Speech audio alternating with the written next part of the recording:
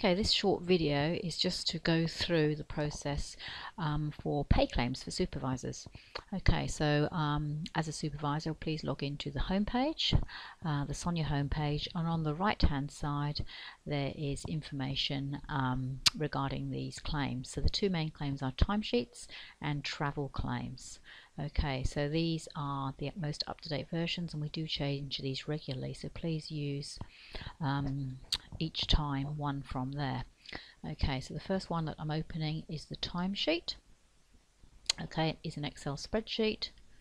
Just bring that across.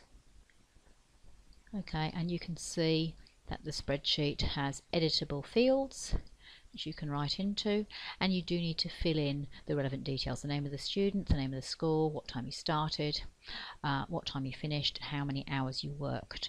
Okay, and then what will happen as you fill those in, so I'm going to say, one example, super student was at super school and you were there from 9 until 12, which was 3 hours on the 1st of June. Okay, and as you start to fill this in, you will see, if I scroll down, that the total in this hours worked column is automatically added up, and the hourly rate converts and gives you a total amount. So if, for instance, I had another 3 hours here, another 3 hours here, you will see that the amount changes. So it's really important that we use this form so that it's automatically added up. When you're making claims for students on this form, the travel timesheet, you need to claim 3 hours for every student observation visit per student. And at the very beginning, you can claim for a meet and greet, you can just claim 2 hours. So if you go to Super School, and regardless of how many students you have there, so we call that meet and greet, we claim for a meet and greet only 2 hours, and that's for all the students there. So we don't need to put different students' names there, so that might just be from 10 till 12. Claims can only be made within the school day, so you can't claim for 6 AM to 8 AM, and you can't claim from 4 PM to 6 PM. The times have to be within the normal school day. So a completed timesheet, I'm just going to give an example here, it might look a little bit like this. Okay, so let's move that across so you can see it. So we've got different dates, different students, different schools, the time start, time finish, and it will automatically add up.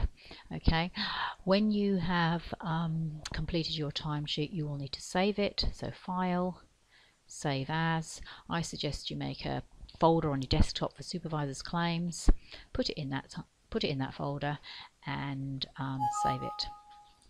Okay, you will notice that the timesheets and the travel claims are all named using a set format. So you always put the year first, followed by the term, followed by the timesheet number that you've submitted that term. So for instance, the first timesheet is obviously timesheet 1, the second timesheet, timesheet 2, and so on, and then your own name. So year, term, timesheet 1, 2, 3, whichever one it is, and your name needs to be in there.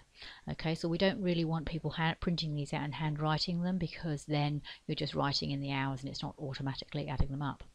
In the same way, I'll just go back to the Sonia screen.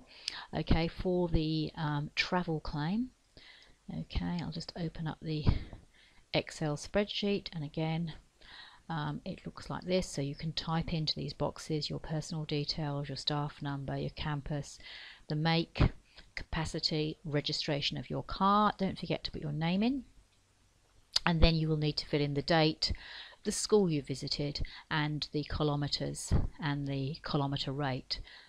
Just to clarify where you get that from, the kilometre rate depends on what car you have and whereabouts. So for instance, if you're in the metro area and you have a car between 1600 and 26, your rate will be 74 cents.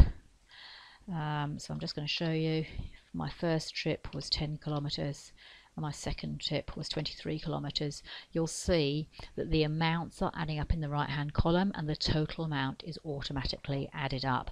And again, this avoids the prac office getting out a calculator and having to check if you've done something by hand. So please make sure that you use these forms.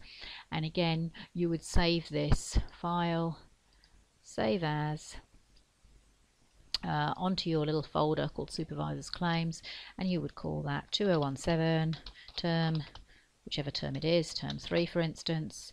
It would be travel claim. We've got travel team claim 2, so let's assume this is travel claim 3, and it's going to be my name, or rather your name, and save. So you've got all those documents saved nicely there. I'll just give you an example of one that has been already filled in. So here's an example here. Okay, so supervisor, Simon supervisor, campus Fremantle, make of car, engine capacity, registration of car, and then we're filling in the date, the school, that it's a visit, the kilometers travelled, and it's automatically added up there. So please make sure you claim either from home to one school, and then you claim from one school to another, or from the final school back to home. Okay, so you've saved all those claims somewhere on your computer. You've got a safe place to save them, and then you need to upload them to Sonia so that the prac office can process them. And the way in which you do this is go to Documents, okay, and you go to Add New Document. Then you simply browse the appropriate spot on your computer, pick the one you want to upload. Yes, I want to upload that one because I haven't already uploaded it. Determine who can view and edit this document. You don't want students or schools to view or edit your timesheets, so leave all of those unticked. The category, completed timesheet and mileage form. You can fill in a description if you want, but if the document is named appropriately, it's not necessary. Don't forget to save, and then you will see it there. Term 2017 term 2 supervisor. Whoopsie, that's not the one I wanted to show you. Where is it? Here we go. Term 2 timesheet 2 Simon supervisor. Okay, so that's how that should look. Thanks, Katie, for allowing us to use your site. I will delete that. Okay, that's basically how you upload your timesheets to the documents section of Sonia. Thank you.